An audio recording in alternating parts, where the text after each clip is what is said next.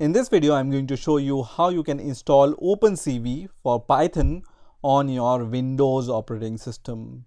So obviously you need to install Python on your Windows operating system in order to install OpenCV for Python. So first of all, I'm going to show you how you can install Python on your Windows operating system, and then we will see how to install OpenCV using Python. Now, if you have already installed Python on your Windows operating system, you can skip about 5 minutes of this video and go directly to the point where I am going to show you how you can install OpenCV for Python. So let's get started. So first of all, open your favorite browser on your Windows 10 operating system and then search for Python. And the first link which will appear here will be from python.org. So we are going to click on that link. And once this python.org website is open, you just need to scroll down a little until you see this downloads section.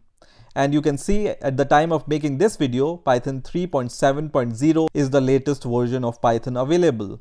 So we are going to click on this link which says Python 3.7.0, and you will be redirected to this page which says Python 3.7.0. And now I'm going to scroll down until I see the files here, and you will see there are various kinds of installer available here. We are going to install the Python using the executable installer. So we are going to choose this option which says Windows x86-64 executable installer, and now I will wait for this executable to be downloaded. And once this executable is downloaded, you just need to click on this exe file, and I'm going to minimize the browser here. So you can see Python's 3.7.0 setup window has been started, and on the first window you will see two options here.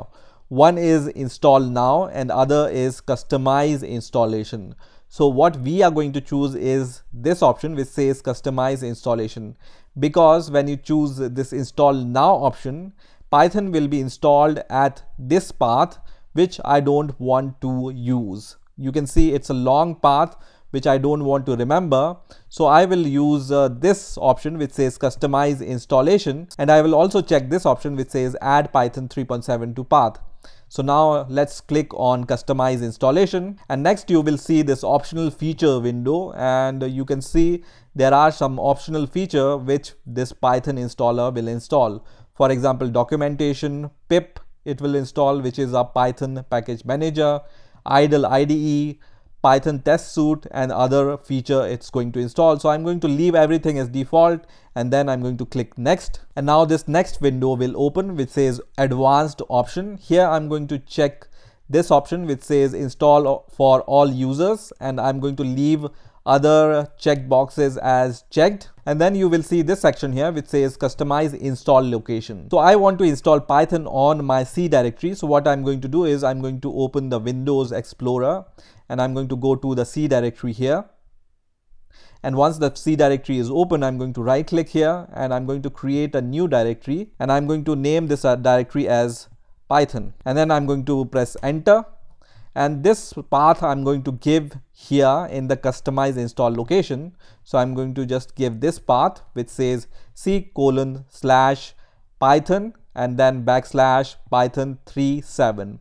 37 here means that we are going to install 3.7 version of Python. So now Python will be installed at this location on my computer, and then I'm going to click on the install button here, and then you will see the installation will start and it will be finished in a few seconds. So just wait for the installation to complete, and after some time I can see this message which says setup was successful. So I'm going to click on this close button which is going to close this installer. So now in order to check whether Python is installed on our Windows operating system or not, we are going to search for Python here, and you will see few options here. One is this Python 3.7 terminal, other is idle IDE. So first of all, we are going to click on this option which says Python 3.7 64-bit, which is going to open this kind of terminal.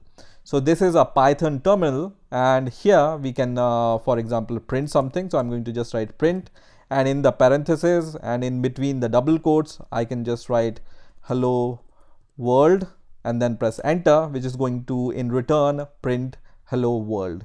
That means Python 3.7 terminal is working. So I'm going to close this terminal now, and once again I'm going to search for Python here, And this time I'm going to select this option which says idle. Okay, so just select this option which says idle, and in the parenthesis Python 3.7 64-bit. So this idle is an IDE which comes with Python installation. At the time of installation we have chosen this option to install idle. That's why we can see this option here. And also this is an interactive shell, so you can once again write print, and inside the parenthesis you can just write, for example, once again hello world, and then press enter, and it's going to give you this kind of output here. So now Python interactive shell is working and idle IDE is also working. So I'm going to close this idle IDE, and now I want to check whether Python is working using my command prompt or not. So I'm going to right click on this Windows button, and then I'm going to click on command prompt, and here I'm going to first of all write Python and then press enter. And you can see this Python option is working now even on your command prompt, right? So here also you can just write print, and inside the parenthesis you can just print hello world, and then press enter, and it prints hello world in return. Now once Python is installed on your Windows 10 operating system, we are going to install OpenCV using pip. Now pip is automatically installed on your Windows operating system with the Python installation. So you don't need to separately install pip on your Windows operating system. It comes automatically with your Python installation.